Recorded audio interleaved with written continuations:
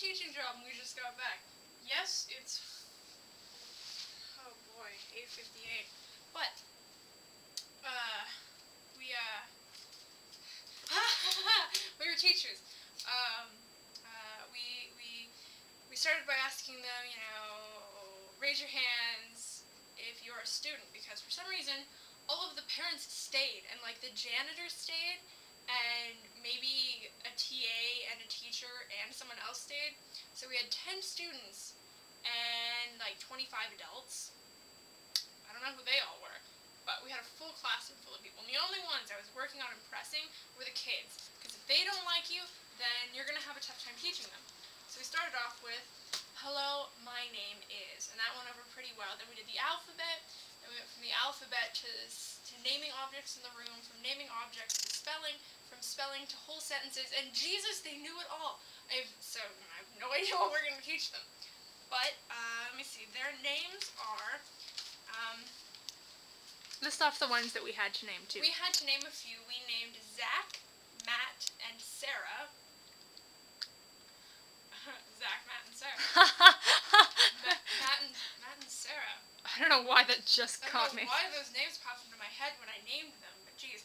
And then self-named students, we have Linda, Betty, Sophie, Jerry, Harry, Mark, and Rainbow. Now, Rainbow makes me happy, but the problem is that while they're all almost at the same levels of being either really smart or kind of understanding it, there's Sarah, who, when we named her, we didn't know she was going to be so far behind, but she is. I would ask her a question and she'd be like, oh, she's us! Yeah, oh, she's like the me of the Chinese classroom. What else did we do? We gave them notebooks. Oh, that's right, we played a really long, epic game in which they continued to tie. Yeah, it was like, boys, girls, boys, girls, girls, girls, girls, boys! Oh, and they were tied, and so I was like, okay, well... Lightning round! Lightning round! And they both got it. It was, boys have to spell... Teacher, girls have to spell notebook, and they got it. And I was like, crap, well, it looks like everyone wins, and like off the top of my head, I was like, let's give them the notebooks. So then I was like, everyone wins, so you all get a notebook, and they were like, yay, notebooks, we get presents. But the thing is, and I want you to zoom in on this, no one picked this one? Oh, I'm gonna keep it. Huh. Which one? It's fine. Wow! Oh. Zooming. It's oh, this little notebook. I zoomed. Let me know when you're zoomed. I'm zoomed in much closer now. It's got maybe 25, 30 pages. Tiny. And they open it and they see it says practice writing and speaking the alphabet. And all down the side I have a letter written and then I have it with dots kind of like fading out. And I tried to write as many as possible, but I only made it to the letter I.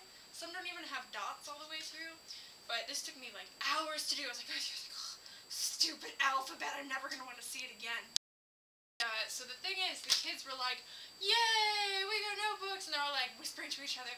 And then finally Rach goes, uh-oh, I think they figured out. And the parents have this look like, oh, you know, they gave our kids stuff, that's cool.